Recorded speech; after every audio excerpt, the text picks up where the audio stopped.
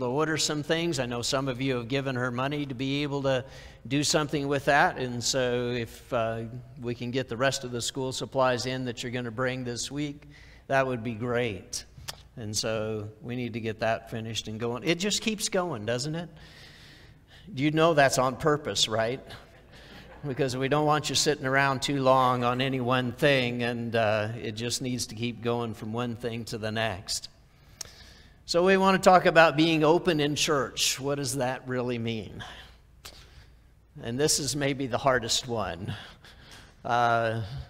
Open to the Spirit, open to God, all of those things are good, but open in church, I mean, really, what are people looking for? And if you're here just looking, we're glad you're here. Come in, sit, look around, talk to people, see what we do. We're just excited that you're here, just to be a part of us. And so that's one of the good things. No problem with that. Come and just watch and see if you want to be part of this. But I find it amazing that God would put a bunch of confessed sinners in one room and say, now you guys get along. Doesn't that seem odd to you? But somehow that's what he did. What was he thinking in the first place? I mean, that's almost a recipe for disaster had it not been for the grace of God. Because that's the one thing that changes it all. So what are people looking for when they say, I'm looking for a church? And there's a lot of different things, but let me just give you a few. I saw this sign. The best pastor, the best sermons, the best programs and ministries, the best building and members, no offering. We have plenty of dollars. I'm not sure what they're advertising there. It's a perfect church that needs nothing, not even you. First of all, I'm not sure I recognize that as being a church, but I'd say that's definitely not us, okay? So the money you just gave, yes, that's all needed. We just finished Vacation Bible School. We're about to do some more things, and so there's a lot of things that are going on. But here's what I think happens. People are looking for a place where they fit, a place where they can get along. First of all, in almost every person that has said, I'm looking for a church, they then begin to describe the place where they grew up. They're looking for a small church because I grew up in a small church. I'm looking for a bigger church because I grew up in a bigger church. And I don't know if we realize that or not, but a lot of the time, the thing we're looking for most is history. It's for where we have been. It's for where we were comfortable. It's where we met God. And so that's the thing we're looking for most, is the place that's familiar and where we've already been. And if we could go back to where we were before, we would say, this is the perfect place. I don't think God wants that. He doesn't want you just going back to a place in your history where you can sit down and say, okay, this is it. Second thing is convenience. I want it to be not far from my house, have a parking place that's very close, empty pews in the back on the aisle, right?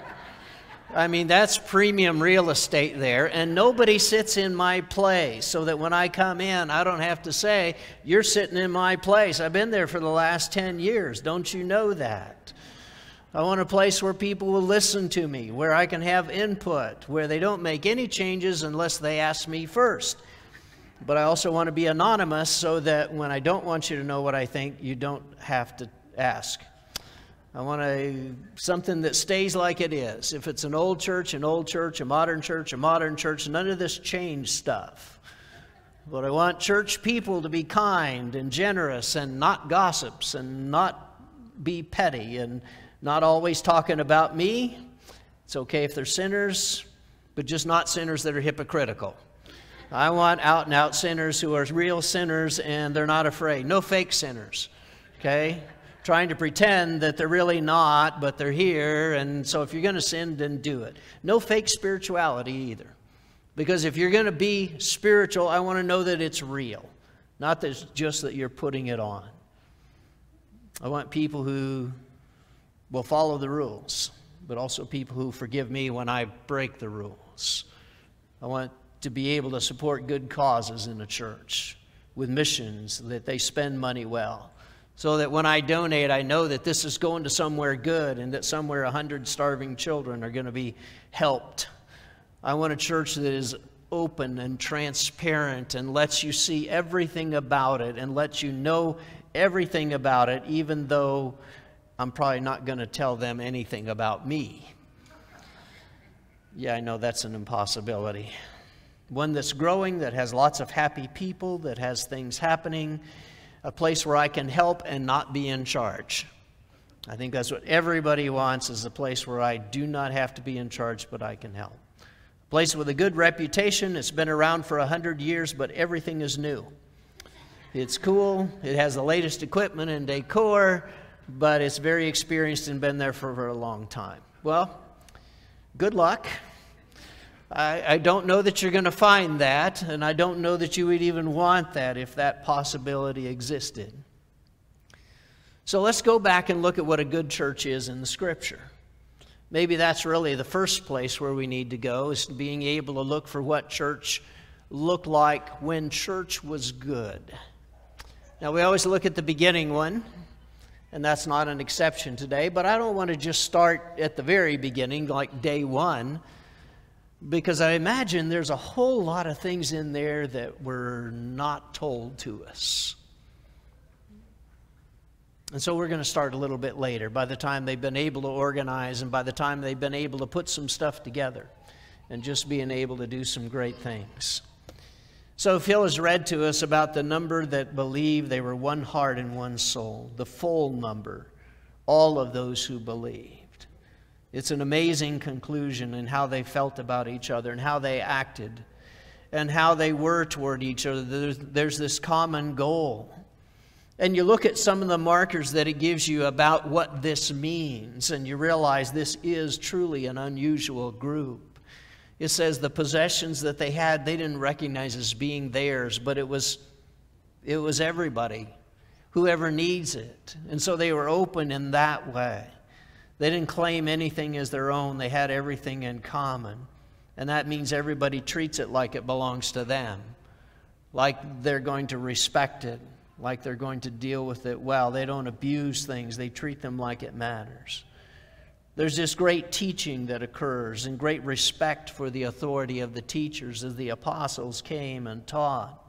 And they taught about the resurrection of Jesus, and people were willing to learn, and they came and they listened. And they were there because of resurrection.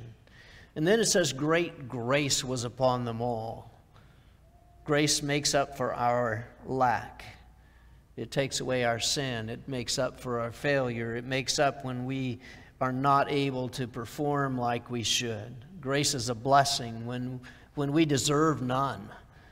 And it's the one that keeps on giving. Grace is God giving to us when we don't deserve anything, and God blessing us. And then it says there was not a needy person among them, because the problem was created by them. There were a lot of people who had come for Pentecost and then stayed, and then they didn't have a house. They didn't have anywhere to go. There wasn't another place there. And so here they are, and they don't have jobs now, so that because they didn't go back home, they stayed because, well, there's the new church. There's a new part of this. And people are so dedicated to church and to coming to church and being in church that they became in financial need. And it's because of church that all of these things happen. And so it says they took up collection so that there was not a needy person among them. And we'll talk about this a little bit more. But I think there are several reasons for this. First, it says, they didn't take advantage, just saying, well, okay, I can always get money from church. Second, people gave to church. They took care of people. And third, they trusted people to deal with money, at least for one more chapter. Because by the time you get to chapter 5, you got somebody trying to make an impression. In chapter 6, you've got widows, and the money wasn't spent on the widows, and they weren't getting the food that they needed. And so it doesn't last long. But by the end of chapter 4, this is an amazing church. If you ever get there and ever see that, appreciate it, because it is so fluid and so flexible that it just keeps going and going and going and going and going. And we try and have as many of the good times in there and as much of the good church as possible. But there is never a church that is static and says, okay, here we are, we have arrived, and we're going to stay right here. It just doesn't work that way. It is always constantly moving. Just think about yourself. The changes in opinions, the changes in the things that you've done, the changes in where you are, how much your kids have grown, how much your grandkids have grown. Nothing stays the same, and neither does church. And so we are trying to be on top of it and to realize what God wants and what God sees done. Barnabas is the encourager. He's the one who has an extra piece of land. Please don't misread this passage. I know sometimes people want to turn this into a commune. Everybody sold all their houses and came and pooled the money. No, that is not what this says. It said he had an extra piece of land that was probably going to be for an investment somewhere else, maybe into his business, and he decided, I want to invest in church. And so he sold that piece of land and invested in church. And so he gave the money and just said, here. It wasn't earmarked. It wasn't told what to do. It was just a matter of, here it is. You guys will know the need more than anyone else. And certainly the apostles knew that. And so he was willing to invest in it. And that's what you see is people like this. It's one of those things that's huge. And because it was something that he believed in, because these people were very sincere. And there are times when everything comes together. So how did they get there? If it's always fluid, and if it's always in motion, then how did they get there?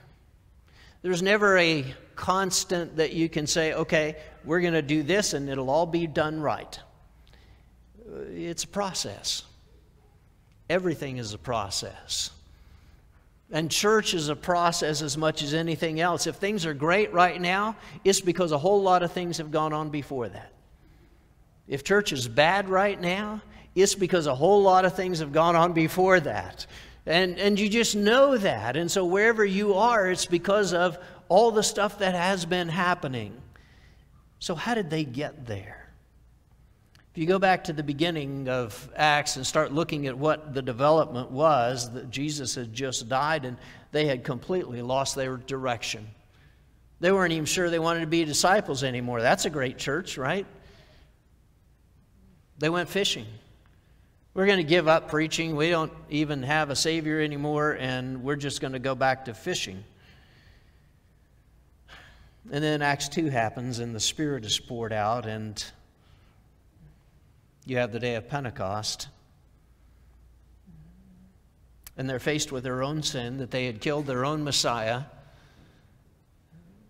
But they find the grace of God because of their repentance and their baptism and the Spirit being poured out upon them. And they gather together. It says God added them to Himself and to each other. And so that's one of the things you see. They were added as they were being saved. And so the forgiven and the redeemed and the new kingdom and the spiritual bond, and they go out and find more people. And then they go out and find more people. And then they go out and find more people. And so that's one of the things you see. In Acts 3, there's a lame man who's been healed. He'd been sitting there by the gate for a long time, and Peter and John are going into the temple. He's healed. And everybody sees it, and everybody notices it, and there's a lot of commotion about this. He was one of the needy, by the way. And so it says there was not a needy one among them. He was no longer a needy one among them because they healed him. Right? And so they solved the issue of needy people by getting to the core of what the need was. It was not just a constant distribution, but they were able to heal whatever the core problem was. And so not being a needy person among them is fantastic. I'm not sure we're capable of doing that today. If we could heal everything, then that would be great. But not really sure we have that capability all the time to get at the core. But that's what happened. And so they had healed him, and things were great and wonderful, and not so much. Because in Acts chapter 4, it says, as they were speaking to the people, the priests and the captain of the temple and the Sadducees came upon them, greatly annoyed because they were teaching the people and proclaiming in Jesus the resurrection of the dead. And they arrested them and put them in custody until the next day, for it was already evening, and many of those who had heard the word believed, and the number of men came to be about 5,000. And so there's two things going on at once. They're teaching and they're informing people about what Jesus has done. And the passage before it talks about they were preaching Jesus and the resurrection of the dead. Now it's in Jesus, your resurrection from the dead. A little bit of a more personal message here, a little bit of a change in what it says about them. And they didn't like it, so they arrested them. Threw them in prison. Maybe we can stop it that way. They're trying to make control of this. And so they faced a lot of hardship and a lot of difficulty and some persecution. And this is the background of what happened and how they got there. They have very definite enemies that stand against God. And they are there to destroy them. But some people who heard them believed because they have great courage. And they saw their courage, and they saw that they could stand, and they saw that they had been with Jesus, and they said, man, I want to have courage like that. I don't want to be pushed around by the council. And so you see that developing as well. Down in verse 18, they bring them out, and they say, we don't want you teaching anymore. And they called them, and they charged them not to speak or teach in the name of Jesus. And then Peter and John answered, whether it's right in the sight of God to listen to you rather than to God, you must judge. For we cannot but speak of what we have seen and heard. They're saying this was real. And we cannot be quiet about it. It really happened, and we cannot ignore it. We have got to tell this story. And so they stood in opposition to other people who were trying to silence them. But they knew they had seen it. They knew they had heard it. They knew it was real. And when you're threatening me, I'm going to speak anyway. You see, they're suffering for what they believe. And they're not going to back down. And there's nothing they can really do to them because they didn't really commit a crime. I mean, they will later. And they released them. And when they released them, they went to their friends because their friends had been praying about them being put in prison because this looks like, okay, this could be the end. I mean, it's bad enough the Savior dies and now let's take out 2 apostles. Well, but no, they did release them. And the prayer is very interesting because the prayer says, God, we recognize this may be from you. This persecution and whatever has happened can be from you. And whatever difficulties we face, we recognize that you're in this position and you have put us in this position. And we know you're going to bring glory out of it, and we're willing to be the pawns. We're willing to stand there and say, God be glorified, even in my death. It's a fight of their life because people are wanting to destroy them.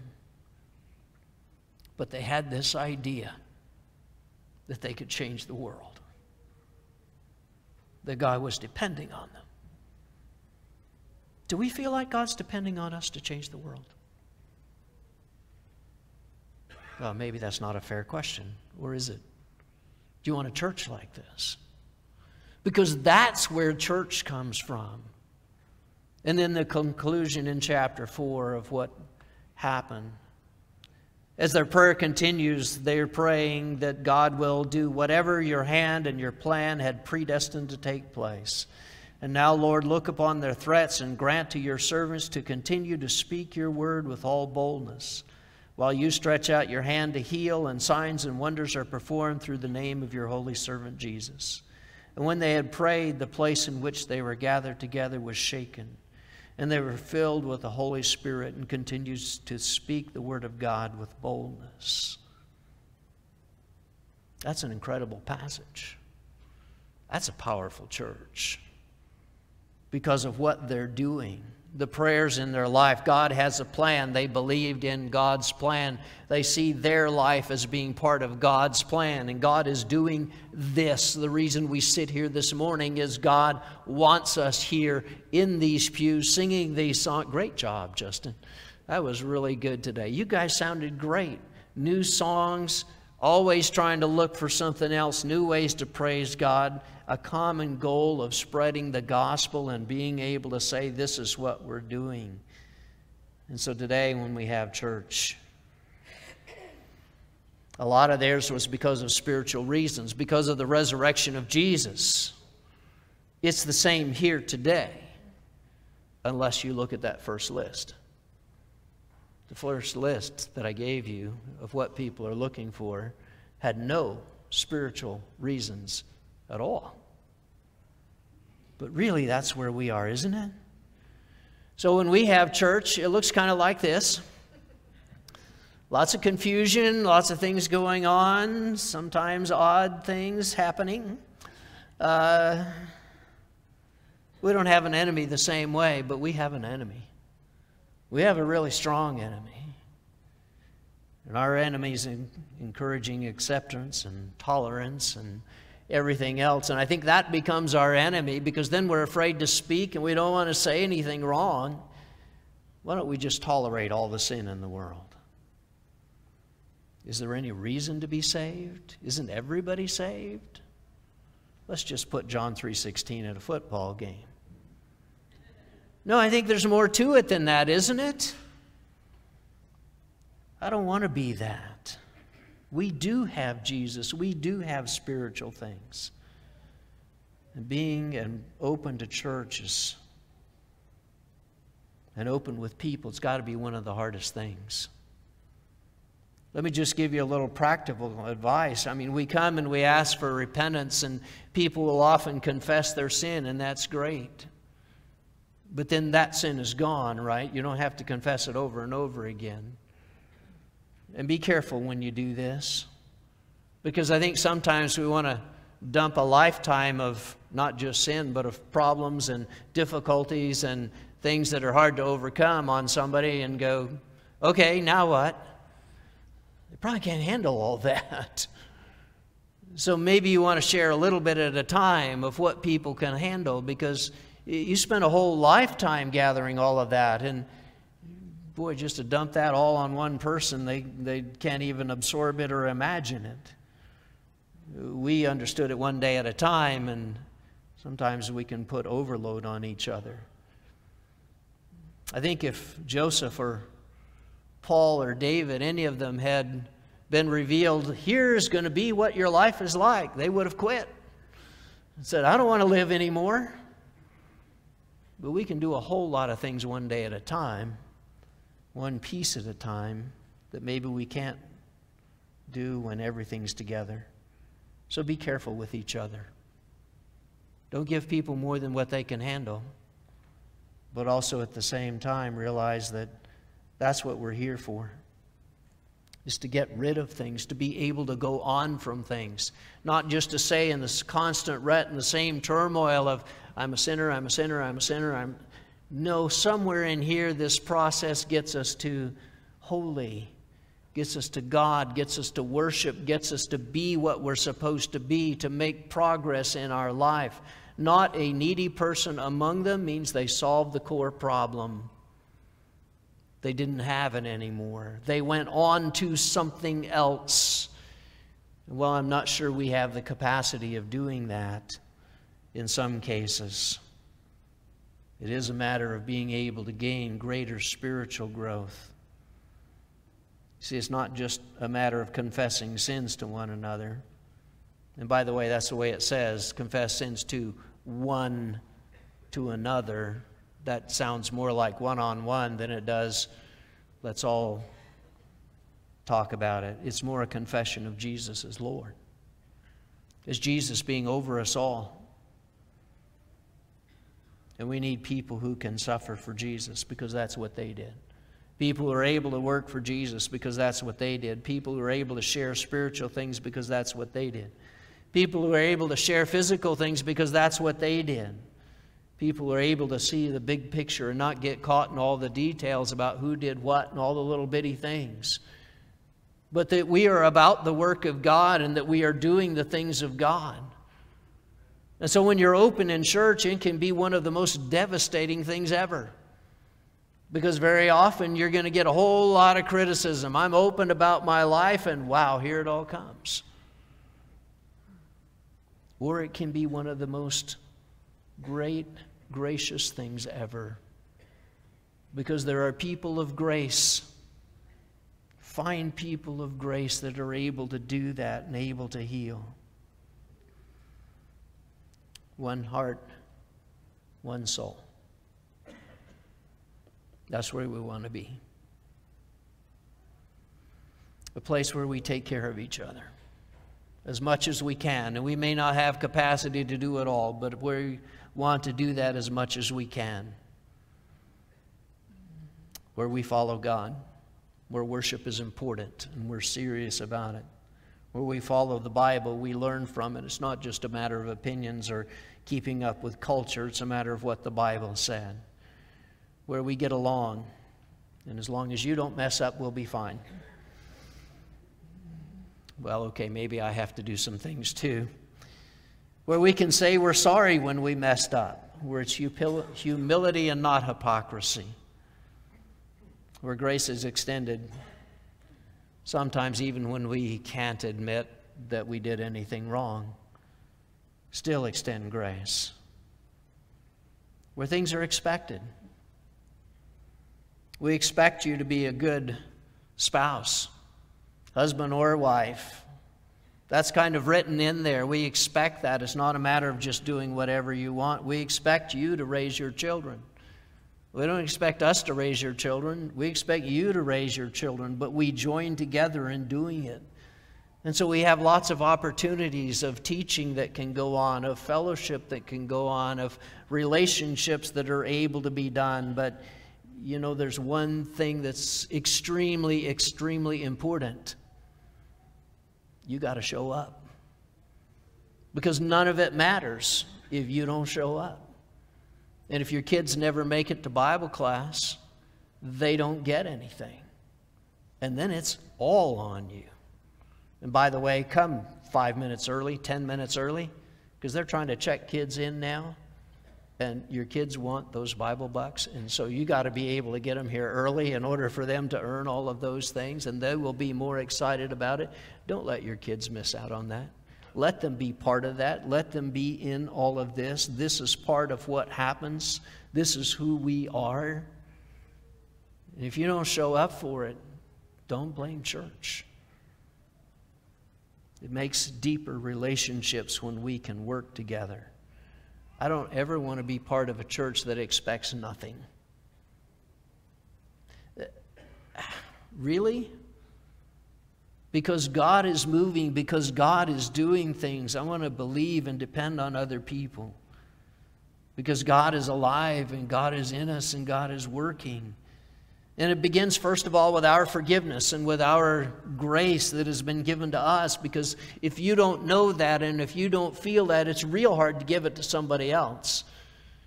And so let me just ask this morning, do you have grace from God that you know that you've forgiven? Because you've repented of sins and been baptized into Christ, and then church life starts. But until you do that, until you say, I'm a member, I'm all in, I'm part of the group, it doesn't begin. There was not a needy person among them. It was not an outreach. It wasn't the whole community. It wasn't all of Jerusalem. It says among them, and over again it refers to among them and the passages of them and who they were. People today don't seem to want to do that or join or be part of things, but boy, that's essential for what God's plan is, to be part and to join in and accept the challenge and the expectation, because that's when God delivers.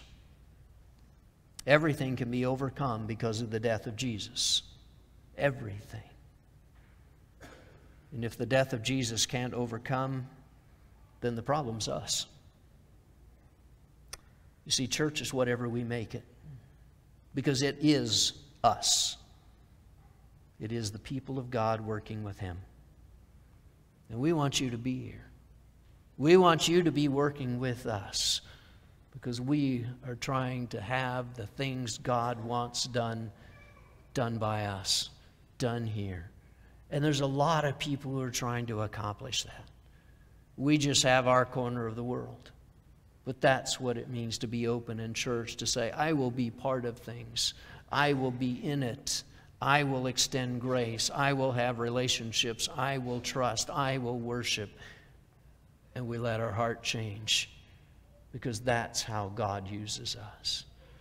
Maybe today you haven't seen that, but I'm just going to ask you to be open. We're in church. Can you be open about what's going on in your life, or about what you need, or about your sin? Boy, if we can help you get closer to God and be part of this,